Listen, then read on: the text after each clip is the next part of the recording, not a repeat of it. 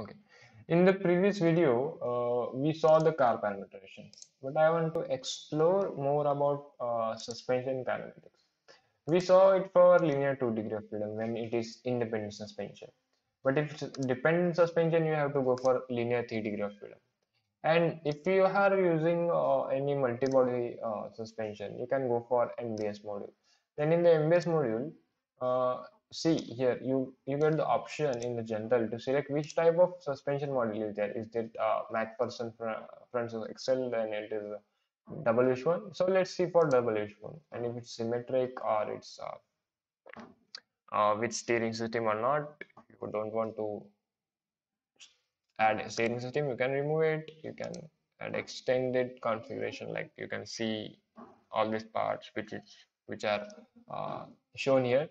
And in the bodies you can simply see that we need to put the mass of it and the position of it. Okay, so with this graph you can understand, if you have worked on the double wishbone suspension, you can see these are the just hard points you are just putting it, and the force element, like how much spring force is there. And no, not here. You need to just see where is the point of the spring force is acting, and then the spring mount, like the spring is mounting on lower bone or the wheel carrier. Wheel carrier is nothing but the knuckle. And in the bushing you have to put the location, then its stiffness, and in the mapping you can see there is a maximum compression option, and then also number of grid points. So all these things I hope you will explore from the user manual. It's difficult to get these things. Okay, so better to go with linear 2 degree of freedom. Okay, but if you are interested to superfine your uh, suspension kinematics, then definitely go for MBS editor. Then next point I would like to cover is manure. Okay, in the manure you are just setting commands for your driver. Okay, commands for your driver. Okay, and to add a new manure you need to just click on this and click on new. It will be added. Okay, you can add number of manuals here. Okay, just say let's see the type of manual. Okay, first let's see what is global setting. Global setting is nothing but the setting which will be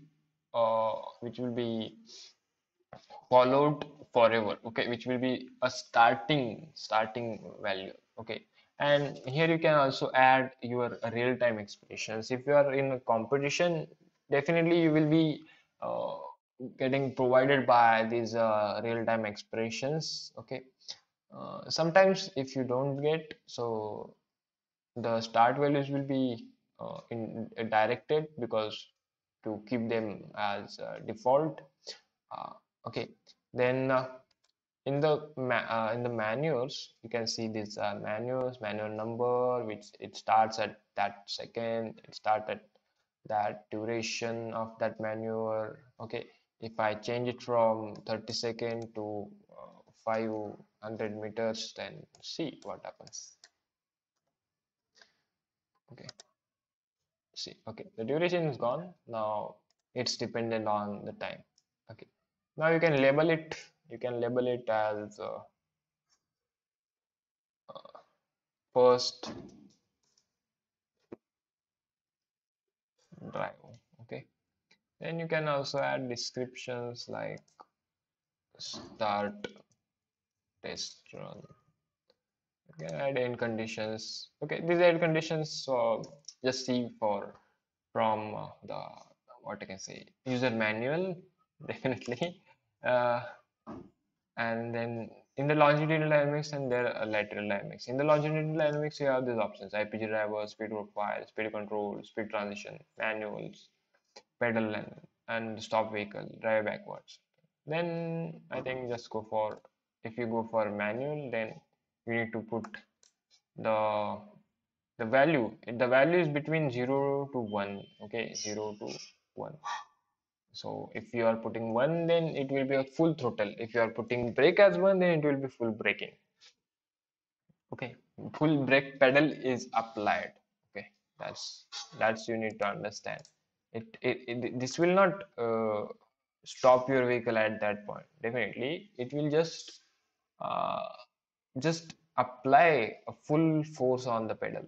Full pedal will be applied, and all these options are there. IPG driver, and in this there's a driver parameterization. Okay, let's come here at the next. In the lateral dynamics you have all these things. Okay, lateral dynamics. Okay, longitudinal means it's for uh, along the length of the road, but lateral is for along the width of the road. Okay, so you can opt for the opposite, like if the vehicle is going from the center, you can make the vehicle to go from uh, right side, or you go from left side. Okay, so that depends on the track offset. You will get to know in the IPG movie. So after all lectures, you can try it by yourself, add the value here, and just see in the IPG movie what happens. And I think these options are available. If you want to add, click new. If you want to copy it. If you want to paste it, then delete it. All these things you can do.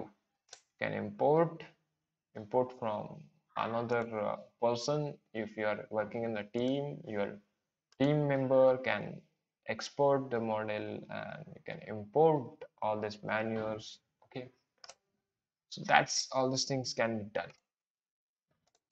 And we have covered manual. Let's cover the driver. Okay, in the driver, see, you can set the cruising speed.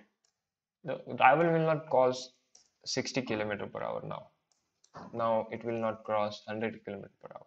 Corner cutting coefficient means that's, yeah, okay. For the more info, just go through the user manual. Uh, it is between 0 to 1. Okay, let's see. 0, no corner cutting, and 1 means maximum corner cutting. Okay, so if you want to go with really sharp turn, then you can go for 1. But basically, it is better to keep 0.5, and these are options. If you want to change, you can uh, definitely. And there are two types, like user parameterized driver and the racing driver.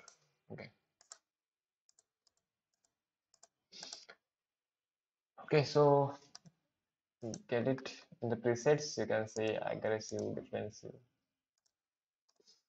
So that's about the driver. It depends on you which type you want. And then I think with this, let's go to tire. Okay. In the tire, see, you can see it, the rim radius. You can set the aspect ratio.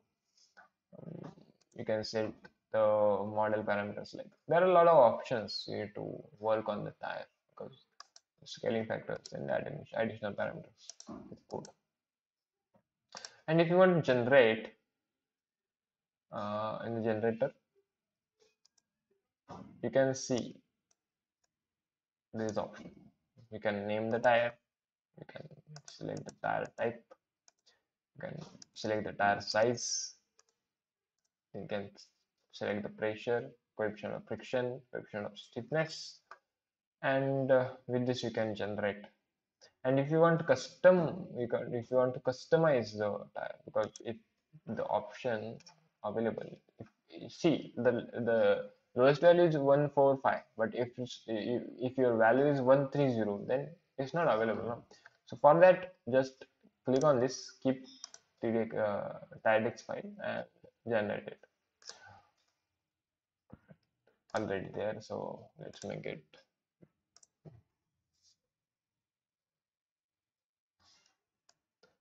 Okay, so let's name the tire what you want to submit to your competition. Okay, so if let's say demo show is the naming format, and I generate it. Okay, so I generated it. Now see, it's generated. It generated here. And if you want to adjust the data, you can do, and that will be covered in the next lecture. So that's it for this video. Thank you.